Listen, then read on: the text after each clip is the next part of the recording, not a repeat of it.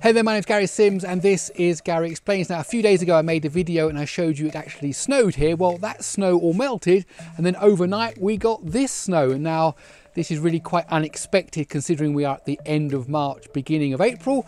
But there you go, this is what we're living in at the moment. But today what I want to do is talk to you about .NET Core, which is Microsoft's software development kit and runtime that is open source and cross-platform. And because it's open source and cross-platform, we can build programs on the Raspberry Pi in C# and then actually we can run them on a Windows desktop just by copying the file across. So if you want to see how to do true cross-platform development using .Core Net on a Raspberry Pi compatible with a Windows PC, please let me explain.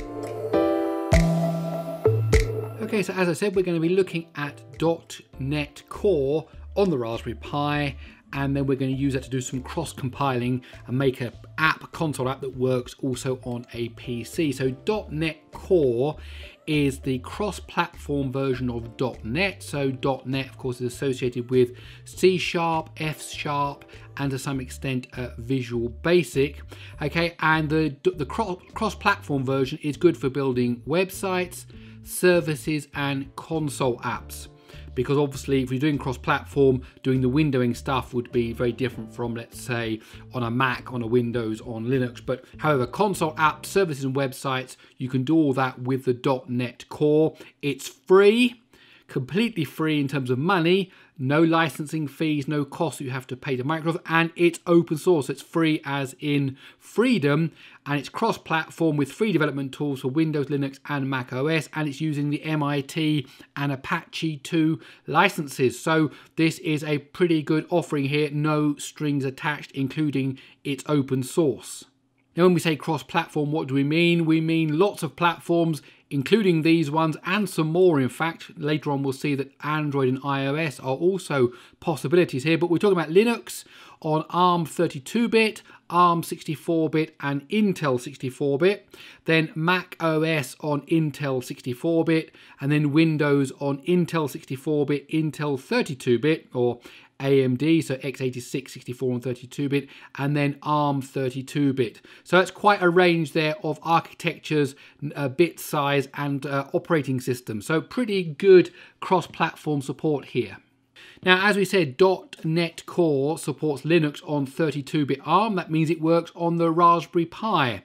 And the good thing is Microsoft provide Docker images, so you get a pre-built development environment without having to worry about installing it all. And those Docker images support cross-compiling. So that's what we're going to do today. So we're going to use Docker. We're going to build a C# console application for the Raspberry Pi and run it on the Raspberry Pi.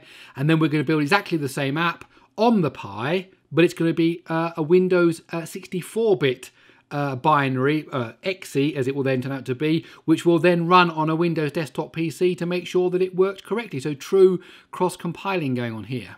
So let's start with the Docker image. .NET has got various versions as Microsoft develop it and improve it and bring more features. So .NET Core 3.1 Docker image, what we're going to use. And why 3.1? Because it offers long-term support until the end of 2022. So that's the kind of the LTS version. And this is the name of the Docker image that we want to use.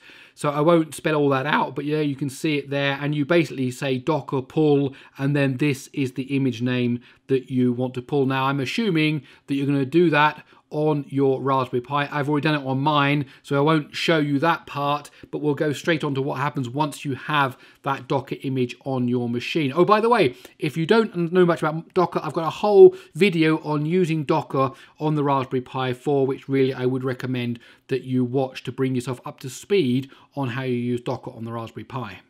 So what we're going to do is we're going to build a new console app, and to do that we need to make a new directory called make console app. We go into that console app and then we run this Docker image, we run bash, and IT means it's interactive here, and then this is a key thing here. What we're saying here is that the current working directory, which will be console app, on our Raspberry Pi becomes the directory /console app inside of the Docker container.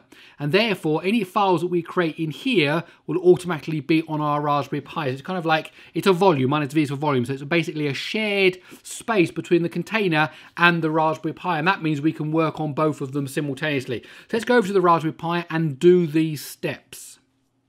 Okay, so here I am on the Raspberry Pi. So we said, first of all, we need to make a directory called console app. We need to go into console app. And now we need to run that Docker program. Okay, so here is the command I showed you. We're running Docker, this .NET image from Microsoft, and we're going to have the volume mounted as the console net app directory. So let's run that now.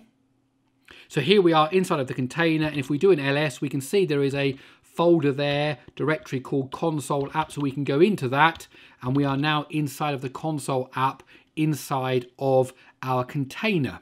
Right now we are inside of our container. We need to use the .NET command, which is a console program for .NET, and we want to say new console. In other words, I want to create a new console app, and the .NET program will do everything it needs to do to set up the environment for us to build that. Once that's done, we'll exit out and we'll see that the files that are being created by the .NET command, including program.cs, CS for C#, they are in that same console app directory now on the Raspberry Pi, not in the container. So let's do that and see how we're going to create files inside of the container that will be on our Raspberry Pi.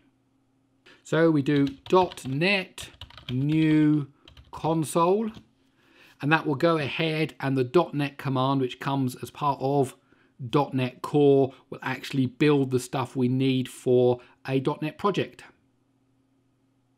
And now we exit out of here, and we are now back inside of the Raspberry Pi. We're no longer in the console. When we do an ls here, we can see that we've got a CS project file, because this could be built inside of Visual Studio, and we've also got program.cs. So what we're going to do now is we're going to modify program.cs. Now, one thing we have to do before we try to change this program is you'll notice that it's actually owned by root. Now, we can either use sudo to actually do the editing of this program, or we can change the permissions of it. But let's just use sudo nano program.cs. You can use whatever editor you like, including VI or Vim.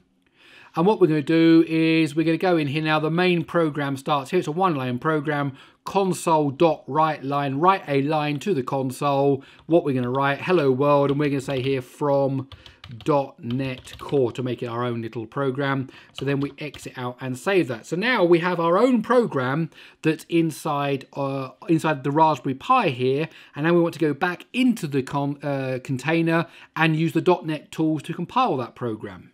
So we just recall our previous command. That will take us back into the container, cd into console app, and if we now have a quick look at program.cs, we'll see it's our version of it. Now, to run that, all you need to do is type .NET run, and it will compile it and run it here inside of the Raspberry Pi, inside of this container. There we go, hello world from .NET Core.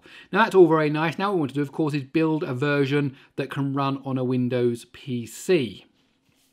Now .NET has the idea of these RIDs, which is a runtime identifier, and a RID values are used to identify the target platform where the application is going to run. In other words, if I'm cross-compiling, what platform do I want to compile it for? And here are an example of some of the ones available. Windows 10 64-bit, Windows 10 32-bit, Windows 10 32-bit on ARM, Windows 10 64-bit on ARM. That's very interesting if you're using, for example, the Surface Pro X and you want to build a native 64-bit ARM program. You can do that using .NET Core. Of course, there's also Linux on 64-bit, Intel Linux on 32-bit ARM, and then you've got also OS 10 64-bit Intel, and also Android and iOS are listed amongst Microsoft's official list of runtime identifiers. So why have we talked about that? Because we need to include this label, this target, when we do the build for the cross-platform. So these are the commands for building for cross-platform. Now it looks a bit complicated to start with, but actually this is the same command repeated 3 times. One for Linux ARM, one for Windows 64-bit Intel AMD, and one for 64-bit ARM. So you start with the .NET command, that's how you build things. You use the publish command now, which is basically saying I want to build a binary that is going to be able to be used by other people. It's going to be a release, so not a debug version. ---- self-contained means rather than having loads of DLLs and library files that you have to kind of bundle into the same directory, just build me one exe file that's got everything built into it. So it's, in Linux terms, it would be the same as making it statically linked. In other words, don't want to worry about all the other files I need, just give me all in one binary. As I've said already, Linux ARM or Win64, etc. And then here you basically want to say, again, publish single file related to the self command, and publish trim basically means make it as small as possible, strip out any stuff that you don't need. Now, if we run this command 3 times, one for each of these platforms, we will get 3 versions of this program, our Hello World program, for these 3 different architectures and different platforms. Okay, so here is the command for running it for Linux ARM. Okay, so we can run that now, and that will go ahead and build. Okay, so that's now built. Now we can use exactly the same command, but we can change this here to Win-X64. So we're now building an Intel 64-bit version of the same program, but here on a 32-bit ARM Raspberry Pi. And that's now built. And then finally, we can do exactly the same things for Windows ARM 64-bit. If you want to run this on the Surface Pro X with, of course, the Microsoft SQ1 processor, which is based on the Qualcomm Snapdragon processor. Now, once those are built, you'll find them in the bin for binary, release, NetCore Apps 3.1, because remember we're using 3.1, and then there are 3 directories beneath that: Linux ARM, Win-ARM64, Win-X64, and then inside the publish directory folder of each of those, you'll find console apt or console app.exe, which you can actually run. So what we'll do first of all is we'll run this one, the Linux ARM publish one, on our Raspberry Pi, and then we'll copy this one over to my PC running Windows with an AMD processor actually, and see that it runs there. So we're going to exit out of the container. I am now back on the Raspberry Pi, so we go to bin, release,